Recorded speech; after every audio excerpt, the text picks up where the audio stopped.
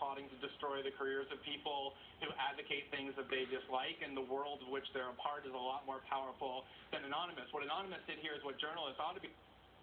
Oh my God. Advocate things that they. And the Justice Department, Hunton and Williams, you see it? security firms that are plotting to destroy the careers of people who advocate things that they dislike, and the world of which they're a part is a lot more powerful than Anonymous. Okay. So they're talking about Anonymous, this hacking firm, doing all this shit, basically backing up WikiLeaks and kind of unearthing a bunch of this shit. So basically guerrilla tactics, taking back the government. Now this is live. I just started recording. If you look, the episode's not even done recording right now. Here's what freaked me out.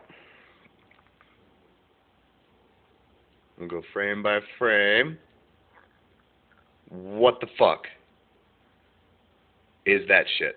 Here is what journalists ought to be doing. Okay, watch it again. Things that they dislike, and the world of which they're a part is a lot more powerful than Anonymous. What Anonymous did here is what journalists advocate things that they dislike, and the world of which they're a part is a lot more powerful than Anonymous.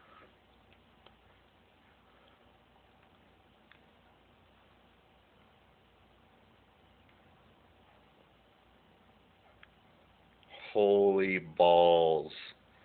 That's crazy.